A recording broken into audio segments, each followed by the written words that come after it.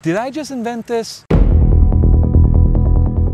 Or did somebody already come up with this? A couple weeks ago, while I was out in the parking lot practicing my slow speed maneuvers, I was getting tired of practicing the same exercises over and over. While I was setting up my cones for the U-turn, the good idea fairy struck me. What if I put 2 single serpentines on each side of the U-turn box? Well, whistle me Dixie. And this is where the handlebar was born. Why do I call it the handlebar? Well, quite frankly, it looks like a handlebar. In this video, I'm gonna show you how to set up and perform this exercise. Now let's hop into it. Now for this exercise, I'm gonna be using these cones right here. I picked up these cones off of Amazon and they are absolutely perfect for slow speed maneuver practice. Now the reason why I love these cones is because they're super transportable. You can stuff these into your saddlebag, no problem at all. If you're interested in purchasing these cones, I'll go ahead and leave an affiliate link down in the description. We're gonna start off with setting up the U-turn box. We're gonna go ahead and use these 4 parking spots for our dimensions. This will give me 18 feet in order to complete the U-turn. Now, if you're a beginner, I suggest using 3 parking spots, and this will give you 27 feet to complete the U-turn. That will be more than enough space. And then as soon as you start getting better, you can slowly start making the box smaller. So now all I'm gonna do is just place the cones along the lines.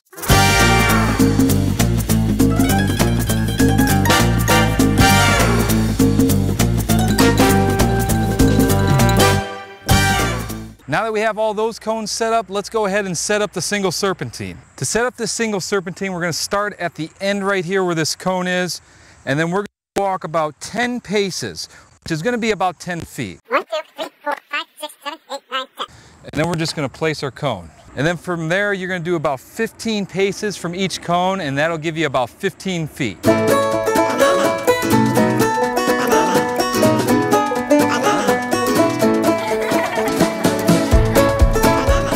Now, once you're done setting up those cones, you're just gonna repeat the same exact steps on the other side of the U-turn box. So let's go ahead and do that. So we're starting at the corner of the U-turn box.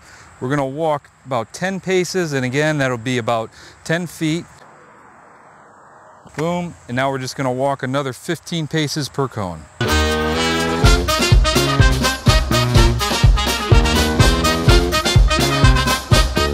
When you're all done setting up these cones, it should look like this.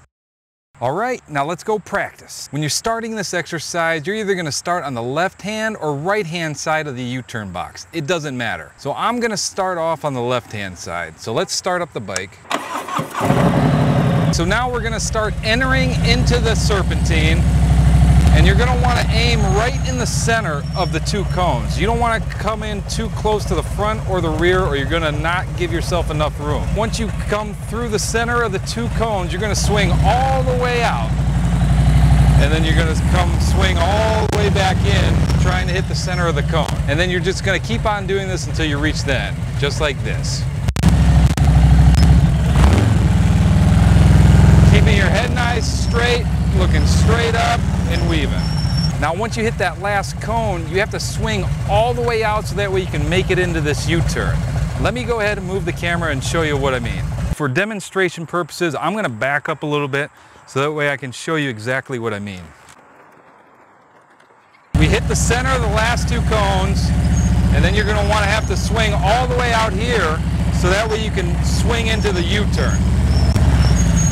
And you should end up right about here. This is where we're gonna move into the U-turn. When you enter the U-turn, you wanna try and stay as close to the edge as possible so that way you have enough room to complete the turn. You're gonna come in, make sure you use all your space.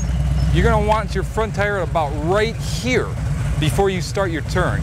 Because if you cut yourself too short, you're not gonna make it. So we hit this right here, and then you're gonna turn your head and eyes, look over your shoulder,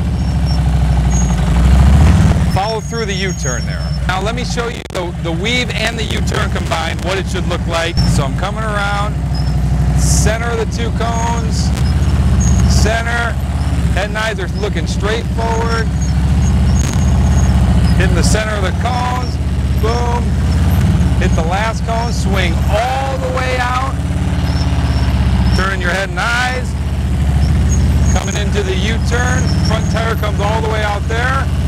Use a little bit of rear brake, and boom, you hit the U-turn. We've made it around the U-turn, so now let me show you what you have to do after you complete it. You're gonna have to come all the way back out and swing back around again so that way you can hit the serpentine. Now I'll go ahead and show you. So you're right about this point when you exit the U-turn. So then you're just gonna come straight out, kind of swing off to the right, and then swing back around to your left. Boom.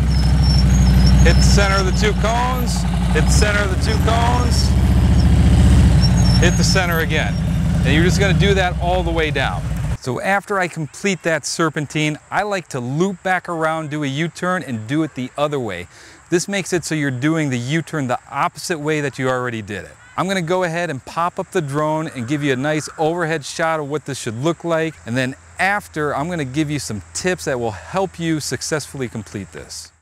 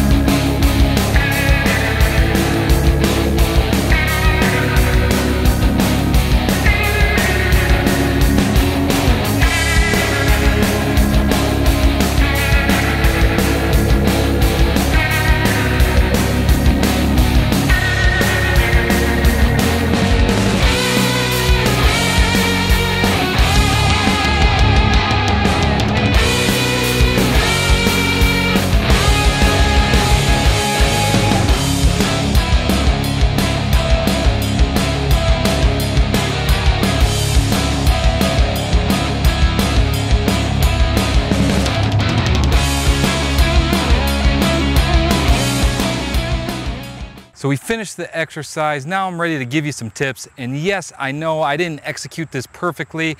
I just invented this, so I'm still trying to work out the kinks. If you have any suggestions on how to fine-tune this exercise, feel free and shoot me an email and let me know. Now on to the tips. Now for my first tip, make sure you're counterbalancing. You have to keep your body perpendicular with the bike and let the bike lean underneath you. This is gonna make your turns a lot sharper, and not to mention the bike's gonna be doing the work and not you. Tip number 2, keep a steady throttle and stay in the friction zone. If you don't stay in the friction zone, you're not providing power to that rear wheel. When there's no power to that rear wheel, you're gonna fall over.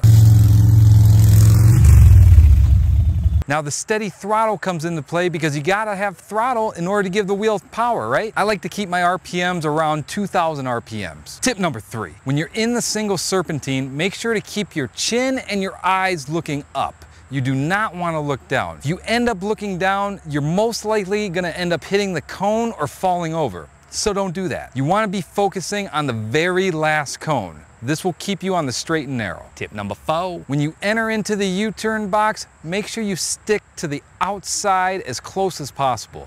You don't want to lose any real estate while you're doing this. Also, while you're performing your turn, make sure you turn your head and eyes over your shoulder looking for the exit. When you turn your head and eyes, this forces you to turn your handlebars, making your turn sharper. On to my next tip. Make sure you're going slow. You do not want to perform this fast. I keep it between 5 to 6 miles per hour. Also, while you're doing this, make sure you're using the rear brake to slow yourself down if you're going too fast. Speaking of the rear brake, you also want to make sure you're covering it at all times. Oh yeah, and never use the front brake. You don't want to use the front brake while you're doing slow speed maneuvers, because when you hit it, all the weight shifts to the front end, and that's going to cause the bike to fall over. If you're performing slow speed maneuvers on a Harley Davidson with a hydraulic clutch, dialing in the friction zone can be a little tough. Check out this video right here, and I have a solution to this problem. This is Joe Go with Joe Go Motorcycle Adventures, and until next time, ride on.